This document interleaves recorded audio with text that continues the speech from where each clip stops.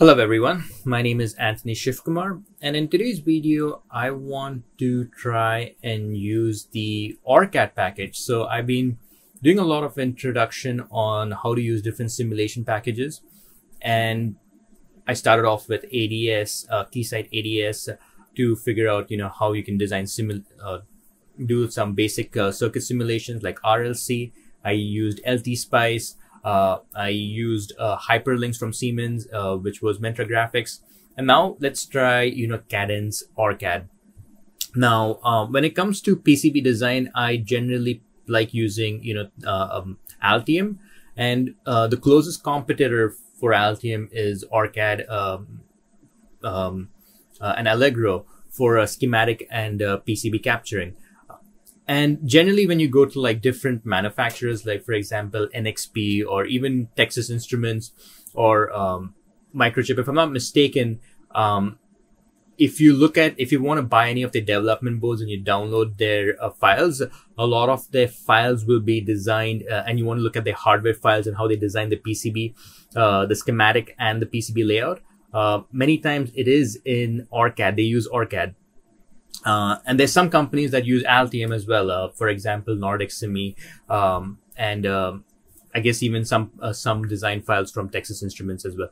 So what I'm trying to get at is that this software tool provides a lot of capabilities. So Cadence is one of those tools where you can do the schematic capture, you can do simulations, you can do the PCB layout.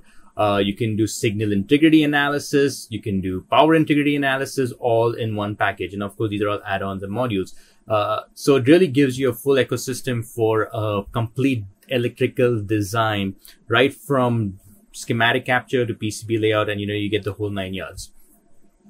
And in today's video, I want to talk about PSpice, their simulation tool, which is, another handy feature when you're designing these circuits. This is something that is that lacks when you compare it to Altium, where Altium is purely a schematic and a PCB layout tool. Orcad has got a lot more capabilities in terms of features, especially when it comes to just simulation. And that's what we're going to try today, is try to use the PSpice simulation in order for us to simulate an RLC circuit and see how user friendly it is and how easy it is to get it set up. So what I'm going to do is I'm going to click File, New Project, and I'm going to name this project, RLC. I'm going to choose my folder, and I'm just going to create a new folder.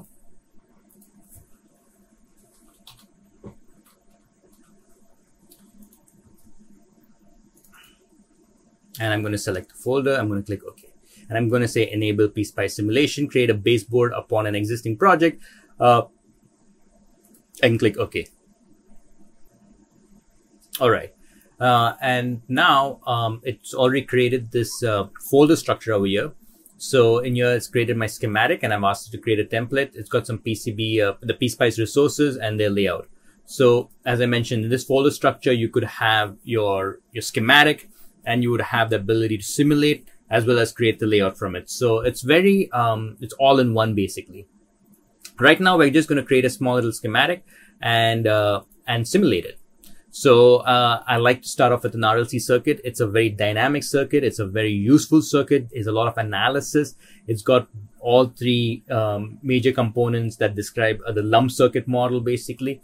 So let's get started. So in here, I'm going to use the PSpice power source. So I'm going to use source.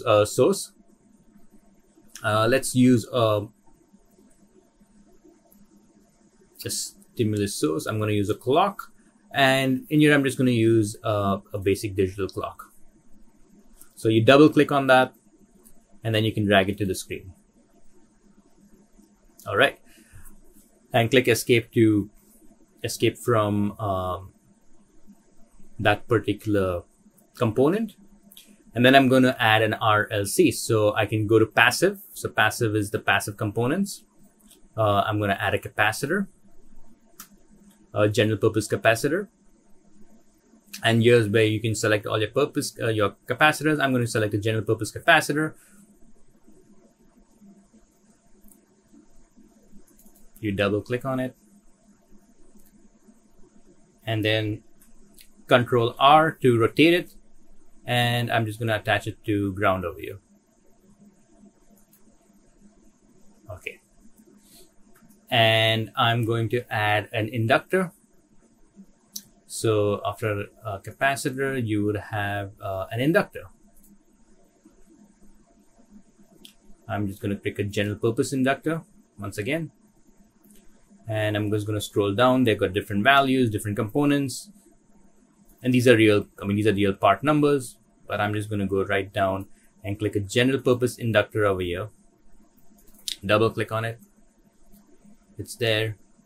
And I'm just going to attach it to this over here. And then finally, I'm going to put a resistor.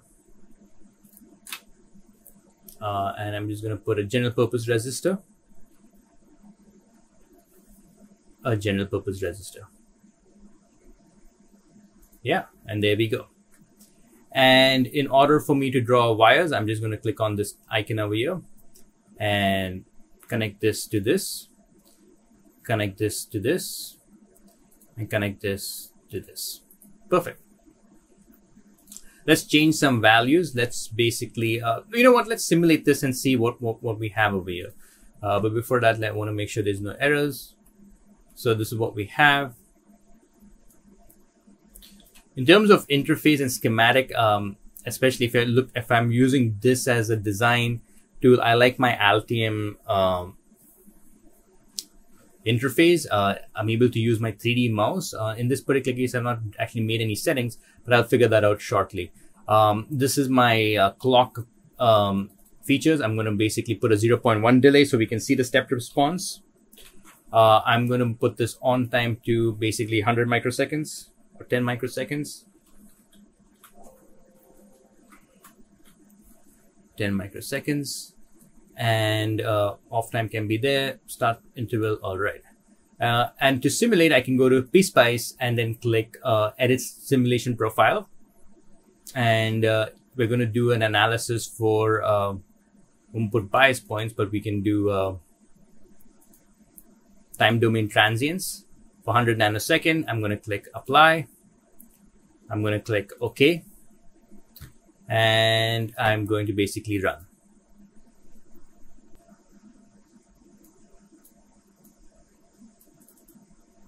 And as you can see, it's basically showing nothing. And the reason being why it's showing nothing is because I have no probes. So simulated with the voltage. So let's put some probes. In order for that, I can just click this voltage over here.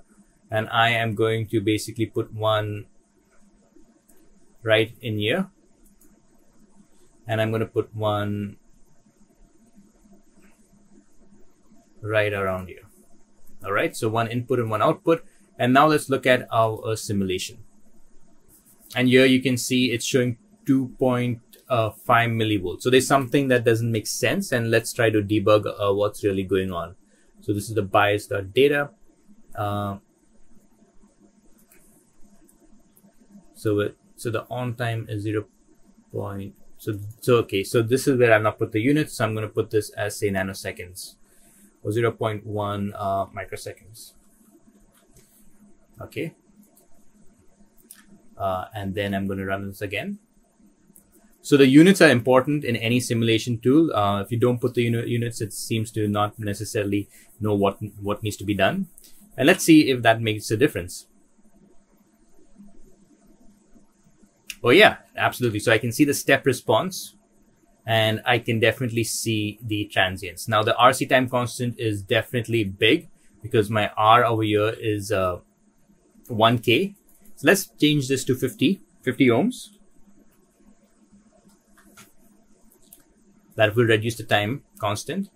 I have this as 1 nanoseconds and that's fine. And let me change this to a 0.1. I could change this way, or I could double click on the schematic itself. And put here as maybe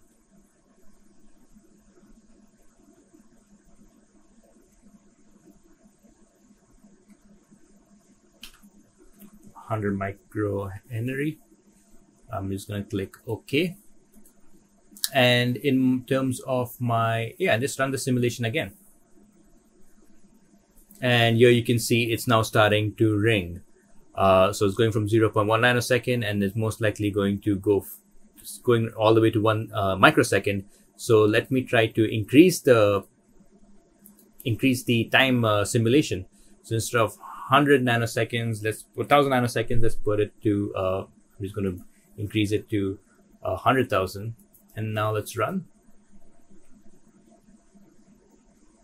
And now you can look at the ringing or the oscillations.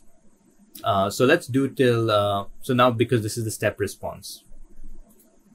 So here we have a 50 ohm resistor with a 1 nanosecond capacitor. So what I'm going to do is I am going to decrease the time constant. So instead of 1 nanosecond, I am going to put this as 0.1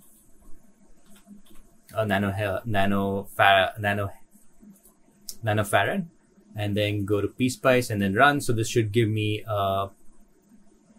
it's dying down a lot more. And then what I'll do is I am going to basically put the on time to 100 nanoseconds so that we just have a nice little step response. And now let's have a look.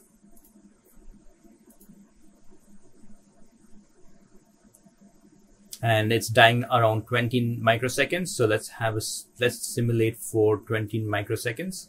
So I'm going to put this over here and then put this as 20 microseconds. So 20 microseconds, and then click OK. And now let's run.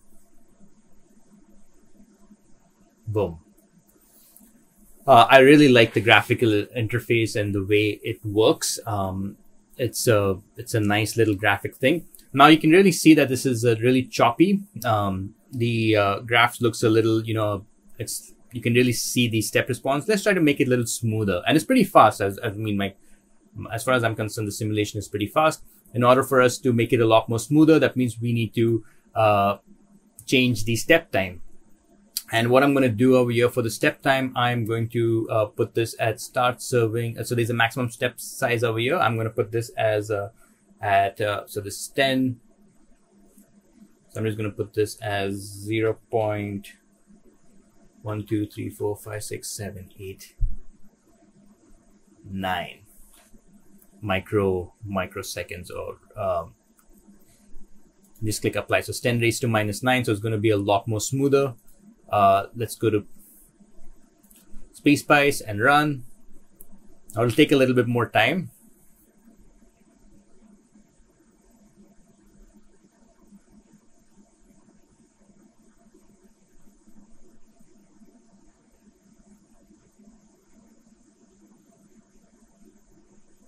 And it's getting a lot smoother compared to what it was before. And if I make it even smaller, let's see, and it's taking around 4 seconds. So if I can go over here and make it even smoother, run simulation. I should edit the steps time. I made a mistake. What we'll do is we'll damp it a little bit, and in order for us to damp it, we can reduce the or increase the nanohenry. So what I'm going to do is put up PSpice. I'm going to go to edit simulation. I am going to make this even smoother, and then let's see how it basically is able to simulate. So it's analyzing, and yeah, now it's taking a lot longer because the step time is very, very small. It's almost 10 raised to minus 12. So it's it's going to be a lot smoother, and it's going to take quite a bit of time. So as you can see, I have been playing around with this, and you can it's a very powerful PCB schematic capture software. So it's taking a little long time. I'm going to stop the simulation.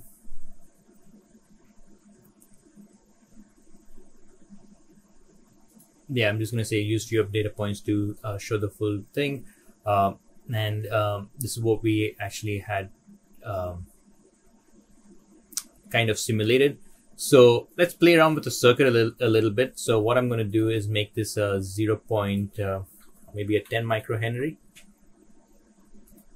And let's do a PSpice and all right. I need to stop this. Go to PSpice and go to edit simulation. Let's not put this too big. I think we don't need that many points. We don't need it to be too smooth because it's going to take, the simulation is going to take a long time. And here you can see it's the ringing is there's a huge, it's a step input of 5 volts is suddenly ringing quite a bit. Let's put this to 4 microseconds. So I can go to simulation, edit profile, put this at 4 microseconds. Click OK, and run. So yeah, here you have it. This is PSpice. As far as I'm concerned, I am really enjoying the way everything works in here. It's a very elegant software. It's a very elegant software so far, and as far as I'm concerned, it's something that I really want to explore. So amongst ADS, amongst hyperlinks and Cadence, and then of course there are other electromagnetic simulation softwares like from ANSYS. There is PSIM for power electronics. There is I believe there's Saber RD, which is also something that does with power electronics. There is eSIM, which is a simulation tool that is provided by it's Oasis eSIM that Microchip provides a feature of it for simulating their components, and so does Analog Devices. So that's something that you might want to check out, or something that I might do a video on. So there's a free version on that on their website that uses the Oasis eSimulator, but it only works on Analog Devices components or Microchip components based on the file that you download from their website. So I'm going to use all these different these are all different tools to help you design better. And as far as I'm concerned, they really help, because when you start to create all these PCBs and you're using some of these components, you really want to simulate and make sure that first and foremost is performing the way you want. So that means your schematic should be right.